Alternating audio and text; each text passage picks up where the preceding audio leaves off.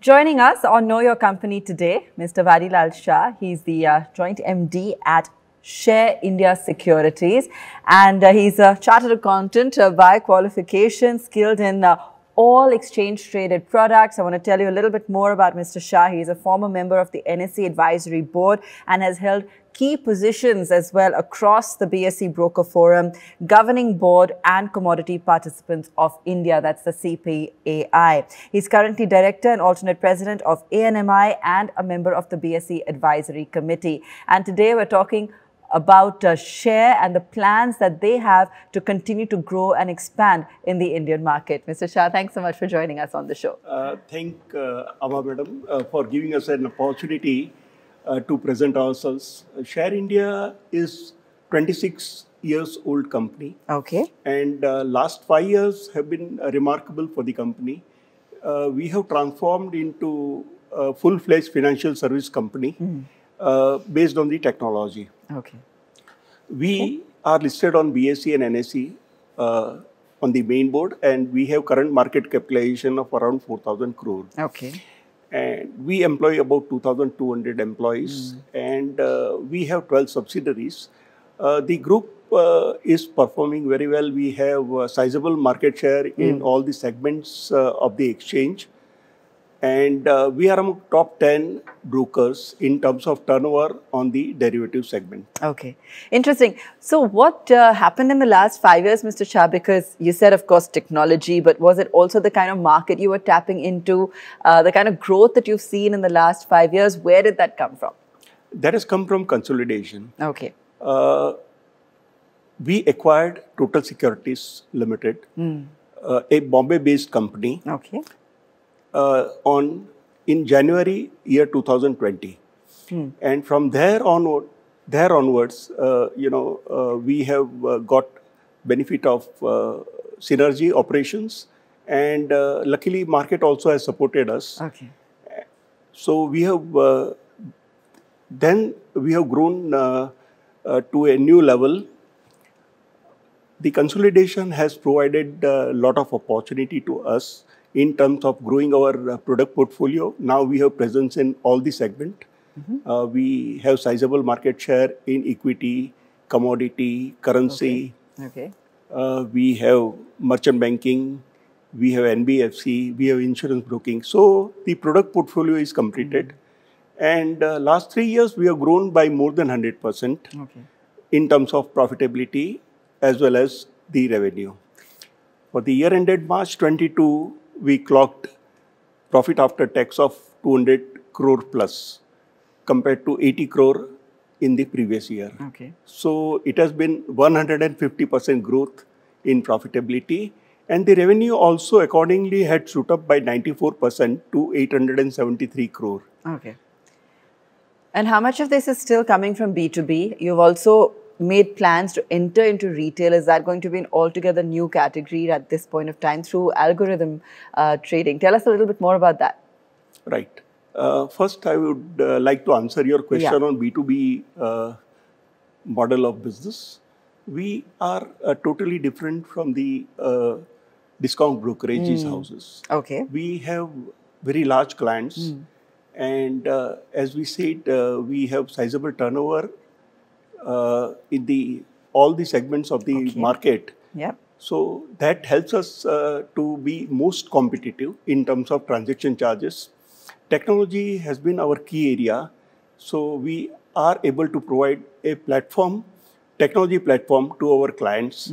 And we have a robust risk management system, which is also essential in the kind of volatile market, and the service. So all put together, we have attracted many FPIs and main brokers who have joined who have surrendered their membership, and they have joined the operations with us. So we are uniquely placed in the brokerage system, whereby we don't have competition from the discount brokerages, and we work on the key strength, which is our strategy-based trading with in-house technology. Coming back to your question on algo. Now, algo is the future. SEBI had come out with consultation paper in the month of January, to allow algo to the retail investors. And to my knowledge, and as per the discussion with the regulator, I think the guideline will come within next 15 days time for allowing algo to the retail investor. So far, the algo was privilege of select few prop desk and the institutional client. But now the algo would be available to the retail investors. Last year, we acquired two large technology firms. One was AlgoWire and the other one was UTrade. UTrade has a strategy for algo trading specially designed for the retail investor. It is called UTrade Pro. The product is ready. We are just awaiting the guideline from the regulator, and we expect the product to be launched around Diwali period. Sure. The product is unique in the sense this will help to beat the volatility in the market. Last 2 years, we have seen one-way movement in the market. Market was going up. But now, last 2-3 months, because of the international factor like interest rate, inflation, crude oil prices, Ukraine conflict. So that has created a lot of volatility, and we are also not totally unaffected. So the idea is to provide a product which would beat the volatility, which will protect their capital, as well as it will help them to earn decent amount of profit to the retail investors. Okay. The question, of course, everyone will have is how can this product help to minimize risk for a retail investor who's perhaps not as savvy when it comes to the managing risk and volatility in markets? Right. Here the product is unique. They don't have to do anything. We don't expect them to come with the knowledge. The product has been designed in a way whereby we provide them bouquet of strategies, around 12 to 15 strategies, which are mainly arbitrage-based strategies, and it carries very low risk, and it will give consistent return. We also provide them facility to backtest for 3 years data, so that they can backtest. It will provide return of around 10 to 12%, though we don't promise any kind of return to the retail investors, but as per the experience, as per the study of the backtesting of data on a simulated environment, we found that they can earn around 10 to 12% on the margin provided by our client. Now, margin has two components. One is cash component, one is security. So, effective return on cash component would be more than 15%, which is really good for all the retail investors. Now, say for example, all that they have to do is to log into our system in the morning, provide margin, select the strategy, select the stop loss, and they can go back to their work. If he's a doctor, he can go to his practice. Student in higher education go for studies. Housewife can do their work. And businessman also can just log in, and thereafter he can go to his business. So the product has been made so very simple, and there has been a lot of interest generated by the retail participant. Algo always protects. It does not allow any human sentiments in the trading system. Right. In terms of the kind of cash you need to sort of begin this investment, would it be a large corpus? What's the minimum? Or can any retail investor start to experiment with this?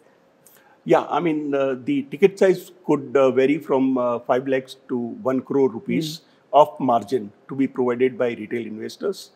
And they don't require any other thing. Sure. All that they require is to, just log into the system and place the margin money. Our strategy will take care of all the trades. Okay.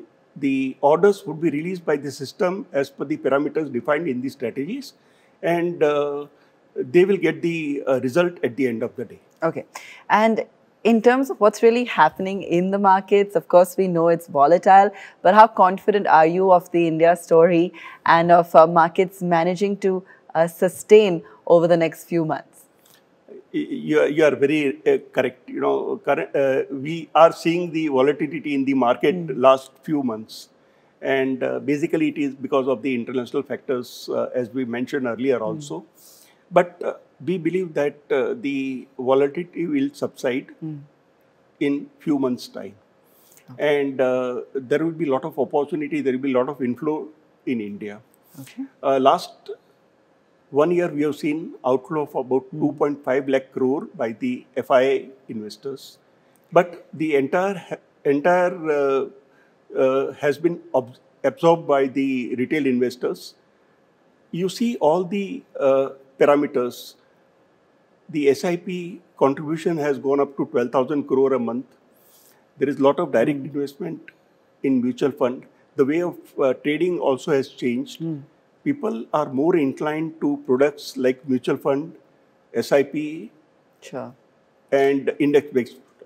Okay, so if one had to make an asset allocation, what would you recommend in terms of how much should go into mutual funds versus some of the other products?